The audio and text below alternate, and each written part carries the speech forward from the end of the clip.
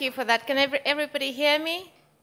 I'm going to be really boring and sit down because I haven't slept at all last night. I traveled all night and I've had 3 energy drinks, so I feel chaotic. I have no sleep and lots of caffeine, so this is a recipe for a disaster, but I hope everything goes well. I just can't stand. It's impossible. So yes, I'm going to be talking about akrasia. How many people here know what akrasia means? 2? Okay, you're going to find out. So the talk has to do with why people rationally know that they ought not to eat or consume other animals, but why they still continue their consumption habits. And I'm going to be looking at this dilemma or a paradox via the rationalist philosophers, particularly 3.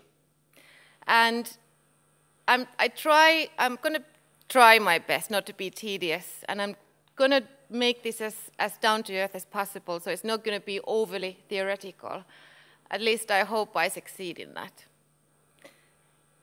First, the meat eater's paradox. This is a paradox that has been discussed in the last few years quite a lot in sociology, psychology, and also philosophy. And here the problem is, why do people love animals more and more and still carry on consuming them? And lots of different psychological mechanisms have been found. For instance, cognitive dissonance, where we adhere to 2 completely opposing and contradictory beliefs at the same time. Denial, where we simply refuse to see the consequences of our actions. And references to necessity, the idea that we just have to consume other animals even if we love them. So these are the 3 most prominent ways of trying to understand why we love and kill at the same time. And also the underestimation of animal cognition has been mentioned quite a few times. And it would seem to play an important role in why people still believe that even if animals are lovable, even if they have this massive love, a massive form of sentiment towards other animals, why do they still keep consuming them? They do not see animals as cognitively capable creatures. And these issues have been discussed by Melanie Joy, who is here as well. And her concept of carnism has been quite revolutionary in this field.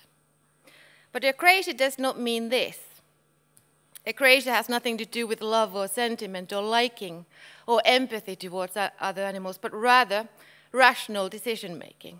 And it's a really old school, really prominent problem in philosophy and has been for 2,000 years. And the basic problem is this. If we know rationally we ought not to do X, whatever that X is, why do we still carry on going against it? Why do we still commit the act that we know is rationally wrong? And the problem seems to be that there are lots of folks who understand the animal ethics arguments. They also understand the arguments for the environment, for global justice, world hunger, and for their own health. And they understand that suffering ought not to be caused.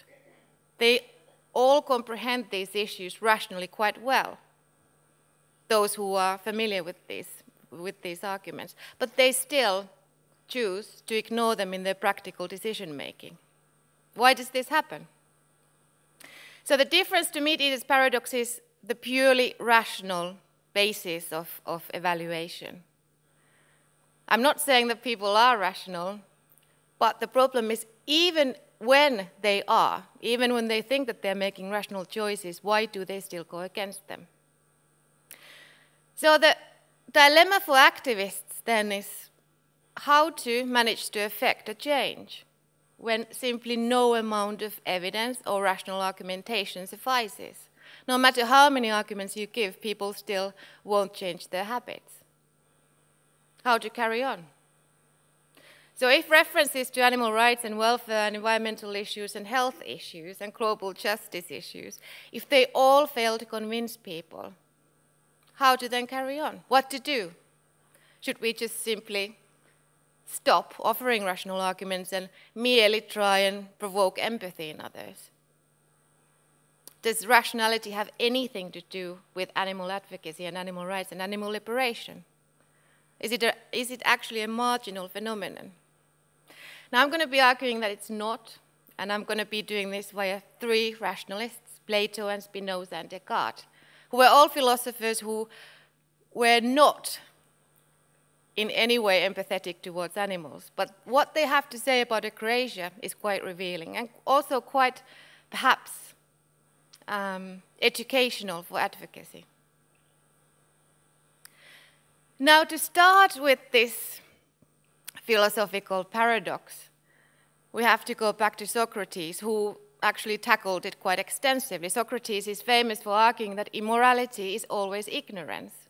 So therefore, akrasia is impossible. If we have information, if we have a rational capacity to understand something, we will not go against it. And therefore, when people are immoral, we simply have to offer them more evidence and more rational arguments, and they will become moral.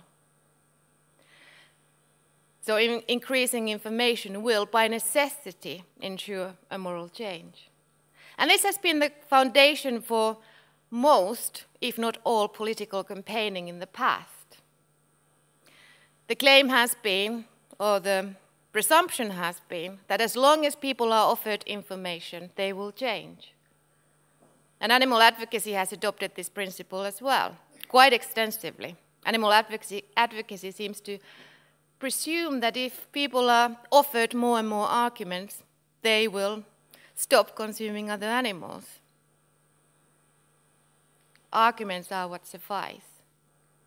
But the problem is that clearly reason does not suffice. People still go against their rationally formed beliefs. Reason is not enough. And this was something that Ovid quite capably expressed in Metamorphoses. He claimed that I see the better, yet worse pursue. We constantly know the better, we know what we ought to do, but we go against it continually. Now, the first rationalist that I'm going to be discussing is Plato, and he had a definite solution to akrasia. He was looking into the elements that make people go against their reason. And he was quite keen on this project. He discussed the issue in various dialogues.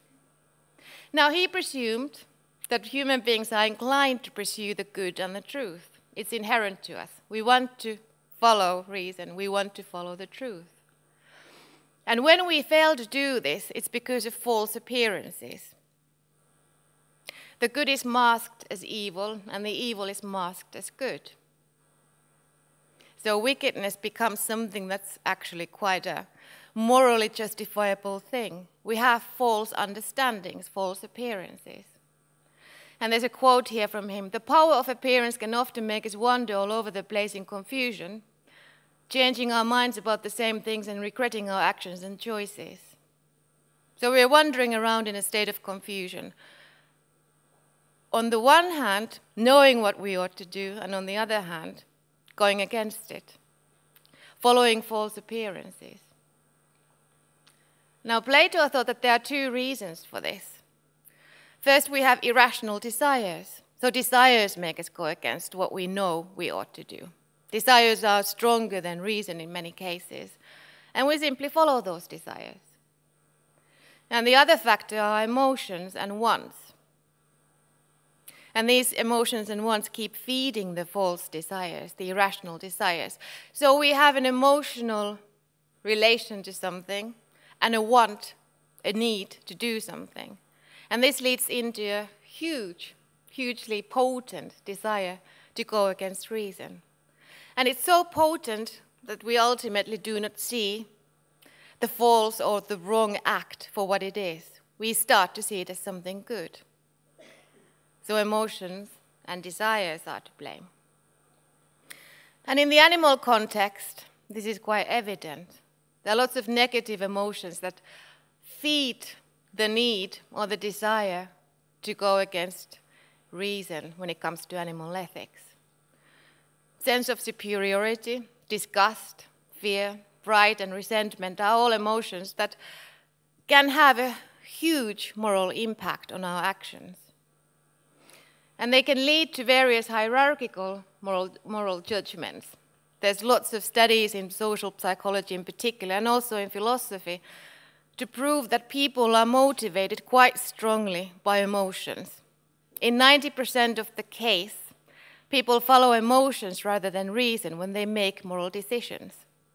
Only in 10% of the time do people actually listen to their rational understanding. So they set the reason aside. And this seems to be quite evident in the context of other animals and consuming them. And these negative emotions, again, may feed irrational wants and desires.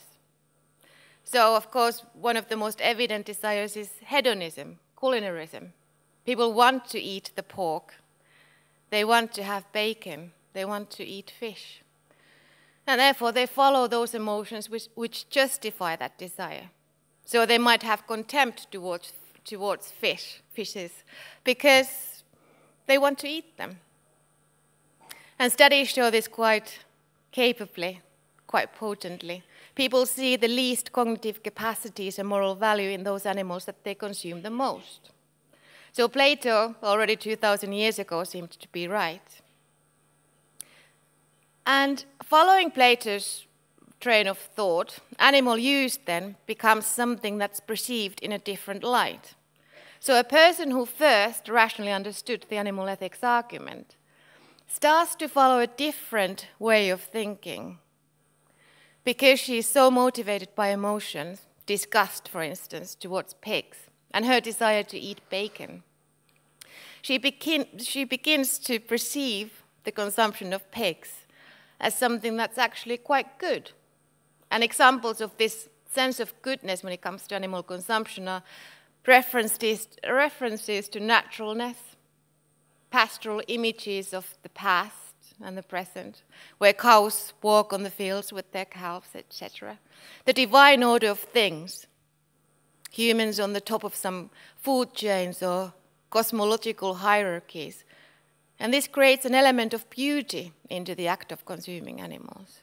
Meat eating becomes something quite beautiful, something morally eloquent, something that we have to do. And humans are also depicted as noble caretakers, which again adds to this understanding of beauty in the context of animal consumption. Eating pigs or cows or fishes becomes a process of moral goodness, a project which shows our virtue rather than vice. So, what we first understood rationally becomes turned on its head, and this is the state of akrasia. Plato's solution to this state was cultivation. It's not only important to understand why akrasia happens, but it's perhaps more significant to understand how to avoid it. And Plato argued that cultivation is hugely important, really paramount.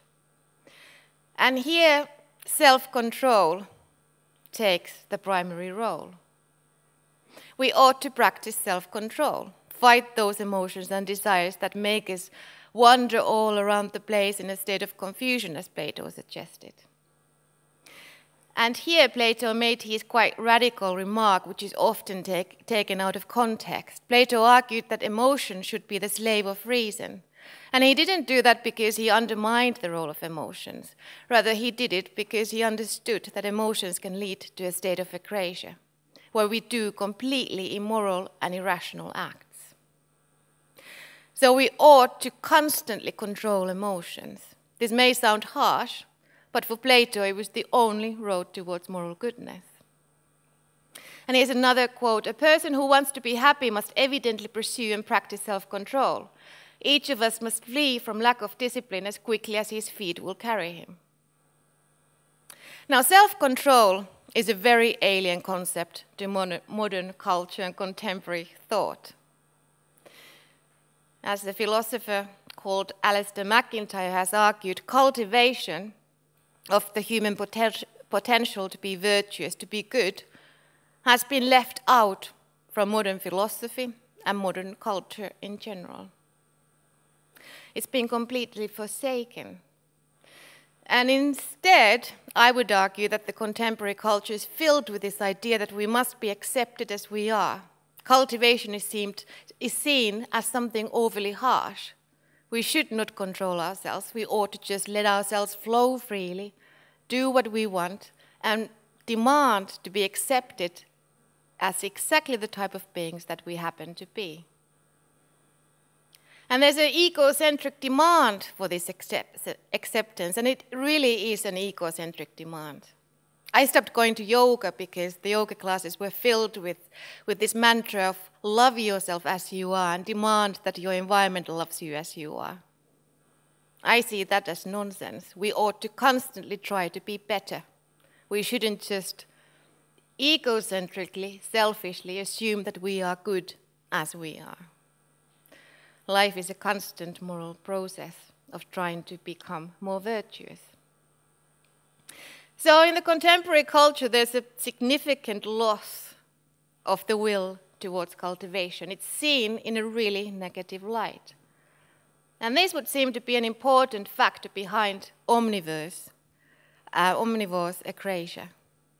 Meat eaters see it as something highly negative when they are told that they ought to change their ways. They see it as preaching. They see it as something which criticizes them. They see it as moralizing. And these terms are quite revealing. They suggest that the meat eater feels bad in herself and views this feeling as something inherently negative, something that ought never to happen. But for Plato, we all should feel bad about things. We all should constantly try and cultivate ourselves. We should accept not ourselves as we are, but the fact that we must change. And simultaneously, consumerism, which feeds this idea of accepting yourself as you are, is based on feeding us emotions and wants, which lead into these false desires, which Plato mentioned. So there's a really odd and twisted combination between emotions and wants, which the consumeristic society pushes onto us, and the want to be accepted in those emotions and wants without ever cultivating oneself or viewing oneself in any critical light. So perhaps many meat eaters or milk drinkers simply demand to be accepted in their consumer choices. They want to be accepted as omnivores. And this is again really evident in many of the arguments that they offer. They say, who are you to come and tell me what I ought to do? How dare you criticize my actions? And this reveals something, a certain psychological mechanism that I argue isn't only, we can't fight it only on the basis of adding more empathy into the mixture. We also have to add this sense of cultivation into it. The notion that people have to change. We all have to change all the time. So, as I mentioned, vegan advocacy is often viewed as preachy, as a violation of one's autonomy, as a violation of one's value, or as something utterly boring or tedious. And vegans are viewed as people who have a sense of self-superiority. And this notion again reveals something in the person who says that statement. They are angry that their egoistical will to be accepted exactly in the wants and desires is violated. So there's lots of anger at the thought of moral cultivation. Now, how to get into the root of this lack of the will to cultivate? This would seem to demand a social change, a societal change. Empathy is not enough. We have to also take into account our sense of identity, how people view themselves and view morality, whether they see any need for cultivation, and why they fail to see any need for cultivation. Now, this is a topic discussed by Amelie Rorty, quite a famous philosopher, contemporary philosopher. And she has an Aristotelian take on both akrasia and the society. She argues that social institutions should constantly support moral cultivation. They should be telling us not to accept ourselves as we are, but to constantly pay attention to our moral choices and our moral identity as moral agents. And therefore, social institutions should support the decreasement of akrasia. They should make us into beings who wish not to be akratic. And she argues that the problem with the contemporary moral theory is internalism. And this means that moral choices are made into something which exists in the heads or the minds of individual beings. They are not viewed as something which are socially created or constructed. And we fail to notice that the society ought to really support cultivation, constant cultivation.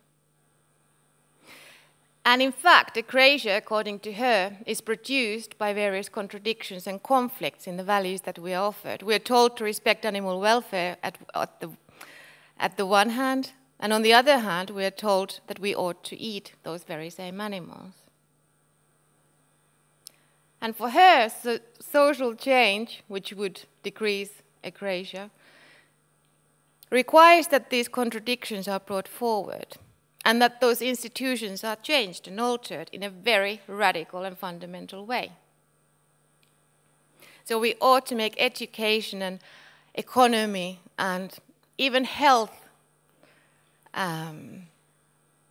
into institutions which constantly tell us to pay attention to why we value the way that we do, and whether we could add some cultivation into the mixture.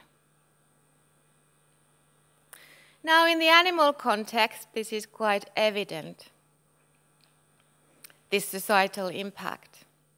The social institutions constantly invite akratic emotions and wants and desires in people.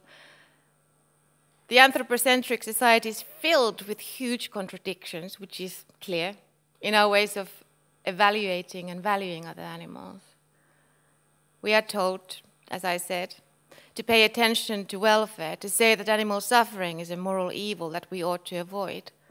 But at the same time, we are told that we ought to consume animals in ways that by necessity cause infringements on welfare and suffering. So in order to effect a change here, in order to make akrasia less prominent, we should reconfigure education, law, market relations, and other societal institutions so that they would support moral cultivation constantly, not only in relation to other human beings, but also in relation to other animals. And this would require really radical fundamental changes into social institutions. And one of the questions is, can a consumeristic society ever support such a change? Is consumerism something that we ought to eradicate? And I would suggest that as long as the institutions keep feeding akrasia, a lack of self-cultivation, no amount of empathy, no amount of adding more emotion into the picture will suffice. Animal advocacy should pay much more emphasis on altering and criticizing and revealing and exploring the way that societal institutions constantly enhance anthropocentrism. The role of these institutions is rarely noted, at least in practical activism. So that was Plato. And the next philosopher that I will be discussing is Baruch Spinoza, who was another rationalist. How many of you have heard of Spinoza? Thank you. It's good to know that at least half of you have heard of him. So I won't have to go into great detail in explaining his background. He was a rationalist and very keen on advocating the role of reason. and a very prominent philosopher in his own time. And he has had a massive impact on contemporary thought, even though his name is often forgotten. Now, he also discussed akrasia quite extensively. He argued that lack of self-control is a form of bondage. So he started with this Plato's notion that we should cultivate ourselves. And he asked, why do we not do that? Why do we fail to pay attention to self-control? And he suggested that we live in a state of bondage.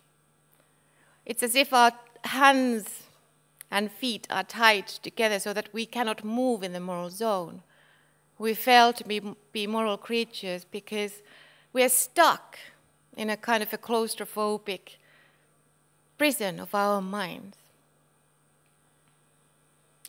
And again, like Plato, he blamed emotions for this.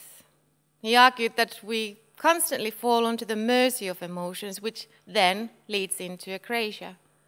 And we fall onto the mercy of fortune, of mere luck. We simply stop thinking and just go with the flow. Whatever emotions we happen to have, whatever desires we happen to have, we follow them. And we fail to pay attention to reason, even if on the background we know what is rational.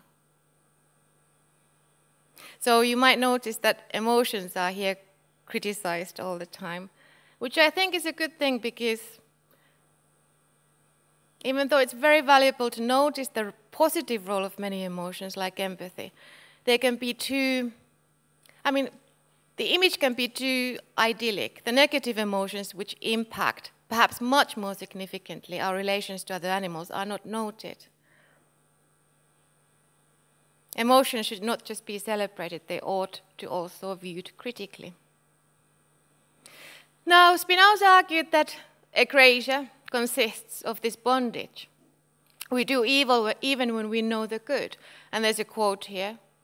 Man's lack of power to moderate and restrain the effects I call bondage. For the man who is subject to effects is under the control not of himself but of fortune, in whose power he so greatly is that often, though he sees the better for himself, he is still forced to follow the worse. So there's a reference here to Ovid's quote, which I mentioned in the beginning of the talk. We follow emotions, and emotions form the bondage, which restricts our moral capacity.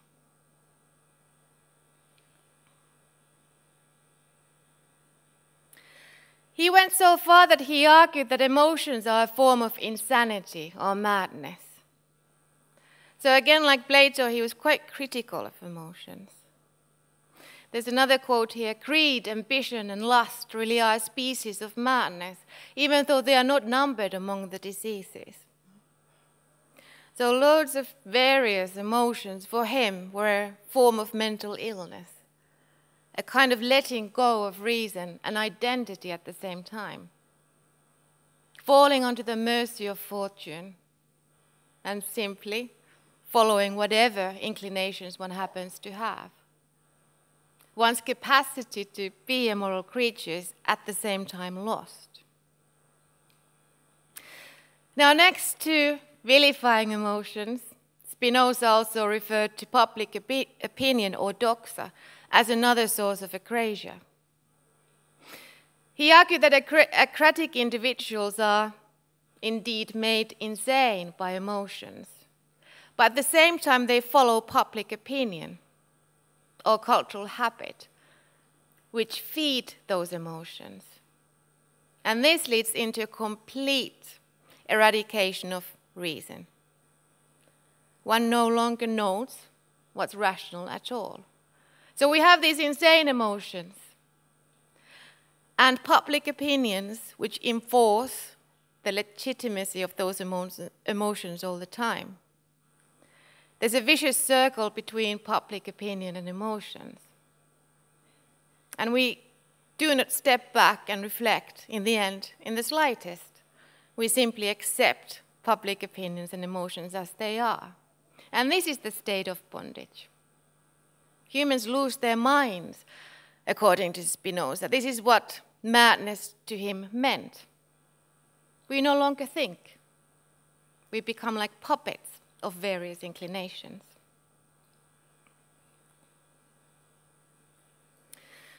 Now again, in the non-human context, this seems to be quite evident. Various emotions can act as a form of bondage.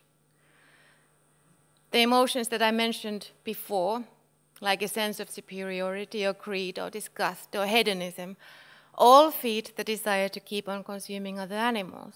And if we really follow Spinoza, they can lead into a state where people are incapable of making rational choices. No amount of rational arguments will suffice. No amount of advocacy, advocates telling meat eaters how they are failing in moral reason is adequate. No amount of animal ethics arguments can persuade a meat eater or a milk drinker who is in a state of bondage. These emotions constantly feed into anthropocentrism. And at the same time, various forms of public opinion emphasize those emotions. So various stereotypical cultural takes or understandings of other animals feed into disgust, for instance. So if pigs are viewed cognitively incapable, humans tend to have contempt or even disgust or even hatred towards them.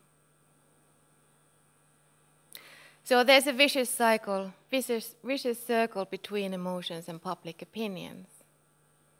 And this leads into accepting cultural norms as self-evidently true, regardless of how much reasons there are to question them. And this is something that Spinoza also underlined. Even when people understand that various cultural opinions are ridiculous, absurd, even when they know that the stereotypical understanding of pigs as cognitively incapable is false, the emotions that they have make them follow those understandings.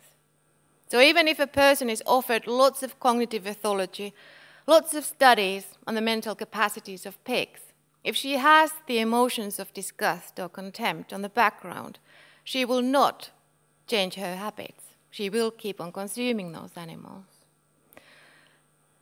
And vice versa, no matter how much she is told not to feel contempt or disgust towards animals, if she has the cultural stereotypes or the public opinions which enforce the idea that pigs are cognitively incapable, she will not change. And therefore self-cultivation becomes impossible. And emotions and public opinions indeed support each other. The anthropocentric culture feeds contempt and disgust and various other emotions, hedonism, greed, economic greed or culinary greed in relation to other animals. And again, these emotions support those public opinions. And this, in Spinoza's viewpoint, leads into akrasia. This is why people will not be persuaded by animal ethics arguments, nor by arguments that show how concern for the environment or global justice ought to make people vegan. Nothing suffices. It's a state of bondage. Now, after all this talk of emotions as something quite negative, it has to be noted that Spinoza also saw them as something quite positive. And this is his solution to akrasia. So again, like Plato, he doesn't only mention or discuss why akrasia takes place, but he also wants to offer solutions, how to escape it. And he argued that there are loads of emotions that have hugely positive potential in morality. Indeed, emotions for Spinoza were the basis of much of our moral capacity. Next to reason, he did note the relevance of emotions in a positive light. For Spinoza, emotions are a form of effect which moves the mind and moves the body. They are the source of what he called conatus, which means a sense of vitality or energy. And this is a concept that has been forsaken from modern philosophy and modern culture, but it used to be quite popular amongst philosophers for nearly 1,500 years. This sense of vitality or fire, energy, was viewed to be something that's at the root of moral behavior. So next to reason, we also have to have the motivation to follow that reason, and that comes from conatus, the vitality. And emotions can support that vitality, the fire to do what's right. Now, how to differentiate between those emotions which lead into akrasia and those emotions which lead into morally sound beliefs and actions? Spinoza argued that the fruitful emotions are internal. They stem from within. And how to differentiate between external and internal emotions, again, was a matter of whether those emotions follow internal reflection or reason. So basically this means that if we have emotions which flow or entwine with rational thought processes, they are internal emotions. They come from ourselves. We know their validity. They do not just stem from the consumeristic society, for instance. We ourselves have evaluated those emotions and we decide to go with them. And when we decide to go with these morally reflected, rationally reflected emotions, vitality and energy start to take place. And therefore, these sorts of rational emotions are indeed a source of motivation. In the end, they are the source of the life force which is in us. We become filled with the fire to do what's right. And actually, we only have our will to stay alive if we have these emotions. Those individuals who do not have these emotions will quite soon become depressed, anxious. They lose hope. Only rationally reflected emotions for Spinoza were a way towards vitality and energy, and also moral goodness. Now, it's the external emotions which are the threat. These are the ones that Spinoza thought that we ought to cultivate away. We ought to control them. Not the internal emotions, but the external emotions. And the external emotions originate completely from the external world. We do not reflect on them. They have never gone through our internal thought processes. Rather, we simply accept them, often unconsciously, often unintentionally, without ever reflecting on them. We absorb from the surrounding culture various emotions and just follow them. And these to him were the biggest threat. These to him were the source of bondage, which we ought to constantly resist and cultivate away. They are non-reflected emotions. And he was quite radical in the way that he depicted the consequence of following these emotions. He argued that we become broken beings if we follow them. We become absolutely confused, contradictory in our actions and in our emotions. We become emotionally volatile. We jump from one emotion to the other without being balanced as moral agents. And ultimately, we become utterly anxious and depressed. We lose the will to live, according to Spinoza. We become barren emotionally. These external emotions constantly just take a hold of us and twist us from one side to the other, and we become as if robotic. And when we become robotic, we lose vitality. We lose our sense of purpose and meaning, and the inner energy to stay alive. Spinoza suggested that these external emotions are based on doxa, the public opinion which so much affects us. We accept the ambivalent authority of cultural beliefs rather than reflect on their validity. We stop using our rational capacities. And this is when we start to argue that we must be accepted as we are. And this is when people go to, I have nothing against yoga, don't get me wrong, but this is when people, when they are anxious, go to yoga centers where they are told to love themselves as they are. They are made confused and anxious and depressed by the constant cultural pressure of the societally produced emotions. We lose conatus, the energy of life. And it's here where the sources of bondage can be found, external emotions. We become passive recipients of externally produced emotions and public opinions. So when Spinoza suggests that we ought to control emotions, he is talking of these external emotions. We constantly should pay attention to why we feel what we feel and reflect on those emotions, where they stem from, what's their source, and whether they flow with our rational ability, our reflection.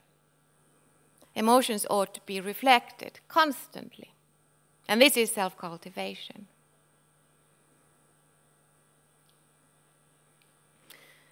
Now, this is where we get to the most beautiful bit of Spinoza's philosophy in general, but also his solution to akrasia. He argued that internal emotions are a source of joy. Joy was a central concept to his philosophy. He's often mentioned as the philosopher of joy. And joy is linked to this conatus, this vitality, the energy of life, the fire of being. And it's the most excellent of moral emotions that we have. It reveals goodness to us. So when we feel joy, when we feel elevated, this to him was a sign of witnessing goodness. In a moment of elevation, we have grasped something about morality. We have perceived morality, goodness. And melancholy or depression, again, was a sign of witnessing evil. We see something contradictory, barren, and ultimately morally crooked when we feel depression. So he suggested that we ought to pay attention to when we feel joy. And he also argued that joy had been completely forgotten by his contemporary era. And I would argue that it's still completely forgotten. We do not talk of joy enough. Now, Spinoza went so far as to argue that joy is goodness. Here's a quote from him. "By good here I understand every kind of joy and whatever leads to it."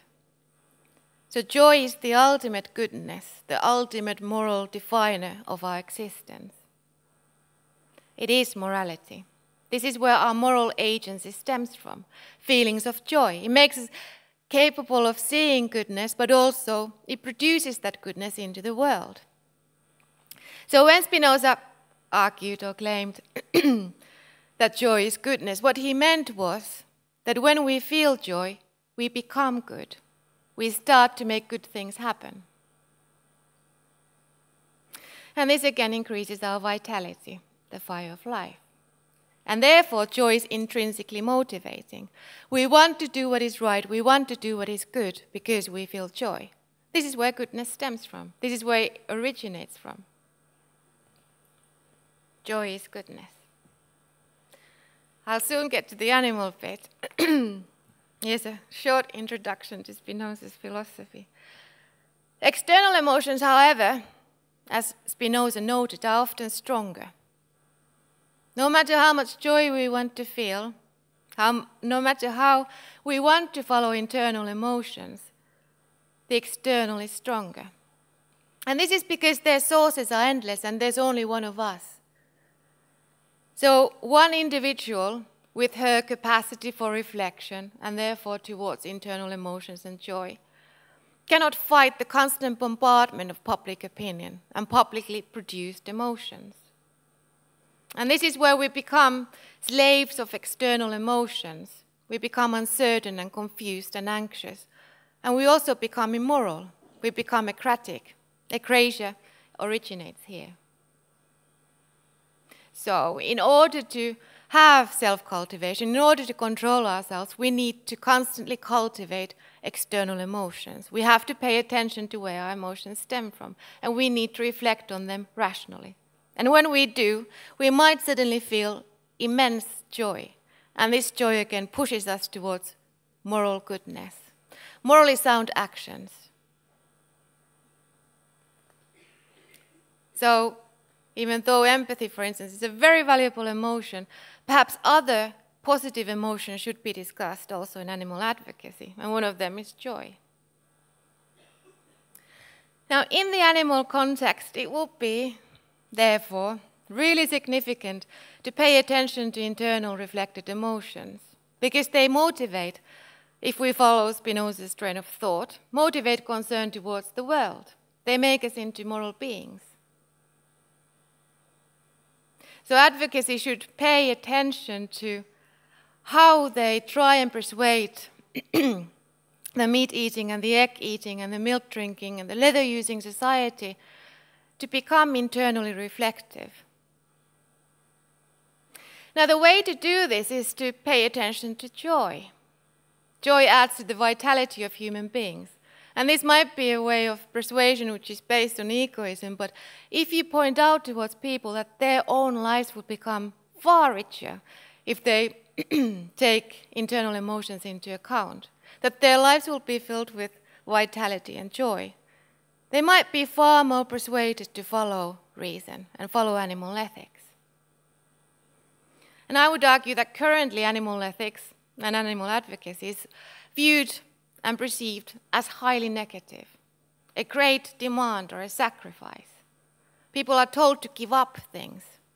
Their lives will therefore become deprived somehow. It's a demand or a sacrifice that they are asked to make. They will become impoverished by becoming vegan. This is how most people, I would argue, view vegan advocacy, as a form of sacrifice, as something negative, away from their own life experiences. And therefore it would be something that decreases their vitality. It doesn't add to it, it makes them more miserable. So therefore, perhaps a new notion should be added to animal ethics and animal advocacy. This form of philosophy of joy, which would be potency adding to human beings as well. So emphasis would be on how much enrichment to human lives veganism brings. It's not a sacrifice, it's not a demand, it's not something that impoverishes us, but rather it's something that enables, enriches, and cultivates human lives. It adds joy. And it would be quite important, if we follow Spinoza, to bring this notion of joy into advocacy. Akrasia would be perhaps significantly diminished. People would be more willing to follow reason if they understood that it benefits them too and increases vitality all around. But there is the challenge of the external, because marketing and cultural institutions and discourses and the media constantly push various external emotions onto us. As Spinoza argued, these external emotions are stronger than one individual and her will to be joyful or rational. And in practice, this would mean that there's a constant need for self-cultivation. This brings us again back to Plato. We have to constantly make decisions which imply self-control and cultivation. And as I mentioned, in relation to Plato, the modern contemporary culture is not willing to do this. And therefore, we should perhaps try and change human identity into something that's more willing to accept control as something inherently positive rather than demanding or harsh or hollow somehow. So human identity ought to be changed towards a direction that includes the notion of control, self-cultivation, rather than constant passive hedonism. And in order to make this happen, we have to go back again to the wider societal changes. Social institutions, particularly education, should be altered so that already children are taught it's good to cultivate, it's good to control one's emotions, not just demand acceptance for whatever one happens to be. Human identity ought to be centralized, And this is a massive undertaking and something that would perhaps increase the potentials of vegan advocacy enormously. Cultivation is needed in order for joy to become possible. Now, so there were the two first rationalist philosophers, Plato and Spinoza, and their way of understanding akrasia. Both of them talk of the negative role of emotions, but the latter also of the importance of positive emotions. And both of them emphasize self-cultivation. And the implication is that societal change is needed. Human identity needs to be altered in order for us to want to become morally joyful beings. And in animal advocacy, this would mean that self-cultivation and joy should be brought forward, not just empathy and not just rational arguments. And the third philosopher is Descartes, who is usually mentioned in the most negative light in animal philosophy, and for very good reasons. But he wasn't the sinister, horrible philosopher as he is often depicted in animal philosophy. He was also quite a profound moral thinker, regardless of what he thought of other animals. He is the most famous villain when it comes to mechanomorphia or understanding other animals as purely mechanical beings. But setting this aside, he had a very beautiful moral philosophy. And this stems from his understanding of akrasia. He also tackled akrasia quite extensively. Now, like Plato, Descartes argued that emotions spark various false or irrational desires, and these leads into false appearances. So we have desires and emotions which make us think that the evil is actually goodness. And thereby we become akratic. We start to go against reason. But he specified 3 different ways in which this happens. And he talked of an akratic break, which is the source of akrasia. So this akratic break means that something happens in the rational thought processes of humans. Suddenly something twists, something breaks. We become fractured as moral agents. Akrasia originates here, but the 3 factors that lead to such breaks were significant to him, and he discussed them in great length. First of all, he thought that cognitive defects lead into these breaks. We simply have various defects in our understanding of things. There's something wrong with us psychologically. Secondly, he spoke of societal attitudes, again, public opinion, various customs as sources of these breaks. And third, he spoke of redirection of attention. And redirection of attention here means that we go with the rational thinking, but suddenly something makes us shift our attention away from it into something else. We become defocused. We become disorientated.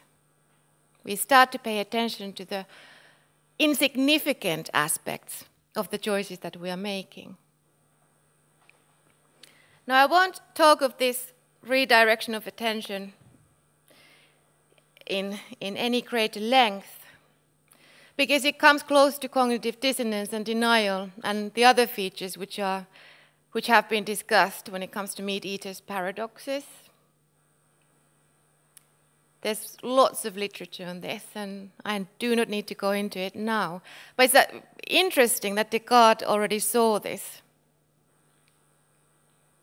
Nearly 500 years ago, he was talking of the same thing that contemporary theorists in the fields of animal ethics are discussing.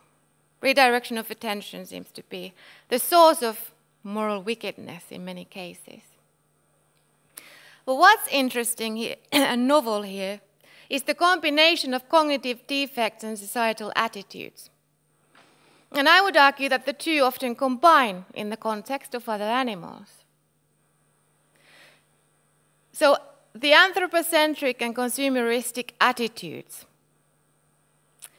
are sources for cognition alteration. We become different as beings. We become more hedonistic, more competition-orientated, more prone towards emphasizing instrumentalization of others, more prone towards emphasizing aggression and domination, because of the society and its way of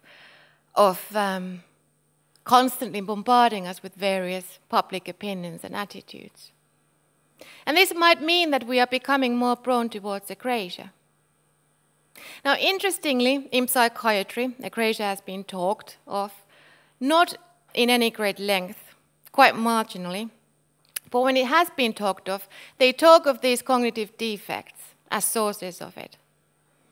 Narcissism, impulsivity, apathy, and ambivalence have been mentioned quite a few times. Akrasia could stem from narcissism, where the person who is completely rational cannot fail to follow her own ego. So she will always emphasize her own culinary desires, for instance, her hedonistic inclinations. Impulsivity, again, refers to the incapacity to concentrate and remain stable. We jump from one emotion to another, one thought to another, and become utterly impulsive and even chaotic in our choices. Apathy refers to a state where we simply do not care. We cease caring about moral issues. And ambivalence means a state where we cannot make a decision. We are under the influence of so many different opinions that we do not know which of them is the right one. Our rational capacity might see all of them as correct, and we do not know what to do. Now, if in psychiatry these tendencies have been related and linked to akrasia, it would seem that they stem from societal attitudes. So these cognitive defects originate from societal attitudes, which again would mean that the consumeristic society, the anthropocentric society, is making us more narcissistic and impulsive and apathetic and ambivalent. We become more egocentric, less capable of remaining stable in our choices. We become far more apathetic. We cease caring. We say, I do not give up when it comes to morality. And we become ambivalent because the consumeristic society is highly ambivalent. It tells us that there are no right choices. Whatever we want to do is okay, as long as we purchase things. Morality becomes a matter of relativity, a subjective choice. And next to the consumeristic society, anthropocentrism seems to be making these characteristics or cognitive defects much more prominent. Oh, this is my hypothesis.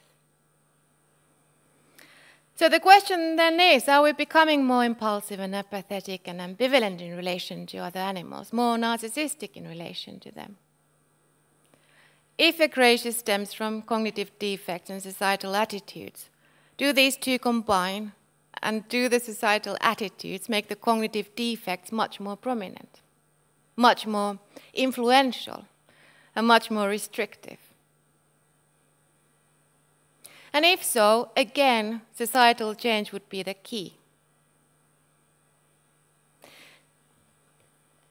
Not just personal, rational decision-making, but societal change, which would then enable people to become less inclined, less cognitively defective,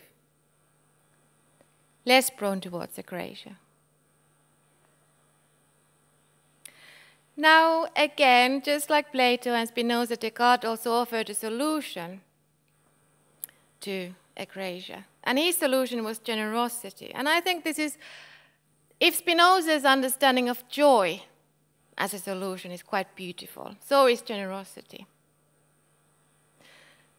This is where Descartes gets really eloquent in his moral philosophy. For him, generosity was the most fundamental of all virtues. It's the basis, the grounds of moral agency.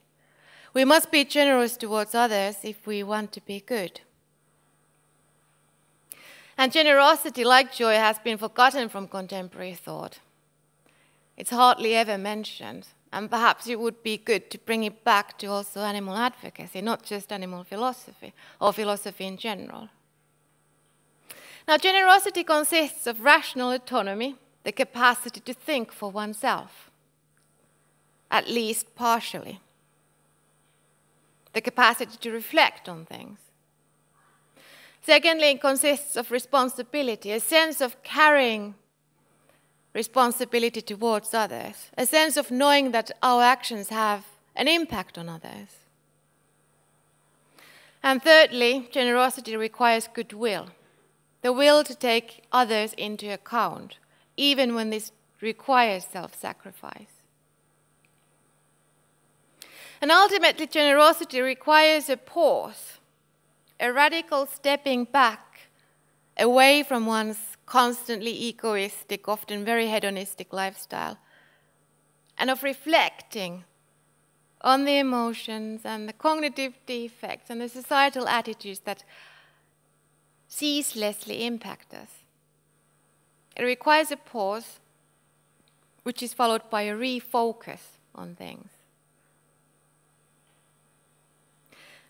So in practical terms, when we are making decisions and when we are acting in relation to others, we should, according to Descartes, constantly take these moments of a pause and reflect on whether we are being rational, whether we are being autonomous in our reason, whether we are being responsible, and whether we have goodwill towards others. And only by following these traits can we resist egoism or narcissism or hedonism or impulsivity, apathy, and ambivalence. Only if we are told to take these pauses, take these moments of stepping back, can we regain our sense of generosity and can we fight akrasia. And this directs us towards cultivation again, back towards cultivation. Generosity is a form of cultivation, form of self-control. And here's quite a beautiful remark from Descartes, which shows or manifests how he was a good guy, regardless of his understandings of other animals. He wanted us to be completely altruistic towards other human beings, to make complete, radical self-sacrifices in order to serve others. So he says, true generosity, which makes a man esteem himself as highly as he can legitimately esteem himself, consists only in this, partly in his understanding that there is nothing which truly belongs to him, but his free control of his volitions, and no reason why he ought to be praised or blamed except that he uses it well or badly. And partly in his feeling within himself a firm and constant resolution to use it well, that is, never to lack the volition to undertake and execute all the things he judges to be best, which is to follow virtue perfectly. So we ought to reflect again, cultivate ourselves, think whether our choices are our own or whether they are societally produced, and take pride in ourselves only when we do this, view ourselves positively only when we are generous towards others. We should constantly judge for ourselves, and only this makes us virtuous. Now, what does generosity in the non-human context mean? First, if we follow Descartes, it would mean willingness to reflect on animal ethics, at least relatively free from cultural pressure. It would demand that people are not simply told what the arguments are, but rather that they are invited to think about them, that they are invited to come to the conclusions themselves. It's so much more effective for a person to come to the conclusion herself than it is for somebody to tell her what the argument is. Only this can lead into generosity. So perhaps advocates should not be preaching. They should not give ready-made answers, but they ought to evoke moral reflection in others, in those meat eaters and milk drinkers. This is what autonomous reflection means. Secondly, there should be willingness to take responsibility. And again, the advocates or the animal ethicists' role is to evoke this willingness in others, the notion of responsibility. So instead of simply offering arguments, a sense of responsibility ought to be stirred. The feeling that we owe it to others to take them into account. And thirdly, goodwill in relation to animals should be invited. This goodwill perhaps comes close to empathy. So perhaps we could combine empathy under its broad spectrum.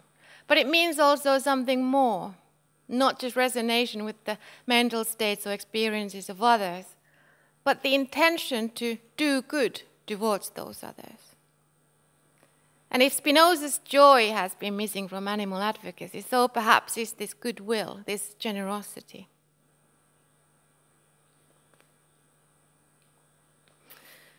And to summarize, Plato blamed emotions and wants and false desires for akrasia and argued that we should cultivate ourselves.